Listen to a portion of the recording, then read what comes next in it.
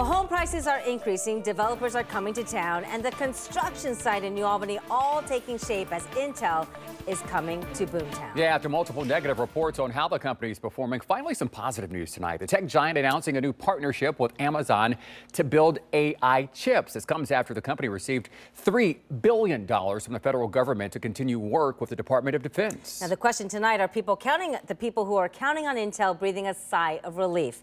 10 TV's Tara Jabor looks at what these announcements mean for the Intel effect. Intel says it's now in a multi-year and multi-billion-dollar deal with Amazon to build AI chips. Ohio Chamber of Commerce President Steve Stiver says those chips and the military chips will be made at the future facility right here in Central Ohio. Good news for Intel, which means great news for Central Ohio. Great for Ohio and Ohio jobs. After months of uncertainty, the tech giant received two big contracts, a partnership with Amazon to build AI chips and a $3 billion deal with the federal government. Every time you have a new generation, you need the new generation of equipment to make that.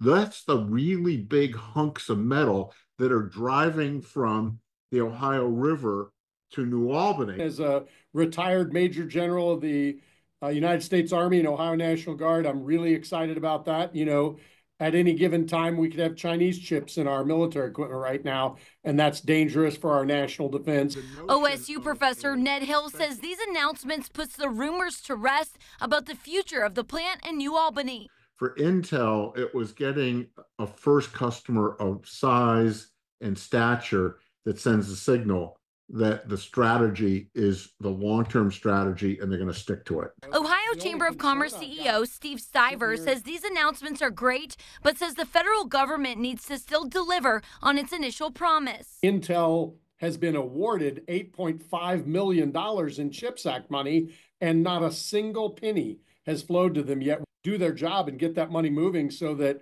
they can build this plant in Columbus, Ohio and New Albany, because it's important to the future of Ohio's economy and America's economy. And Intel's stock has gone down significantly this year, but in the last few days, the stock has gone up about 13%. Reporting in the studio, Tara Jabor, 10 TV News.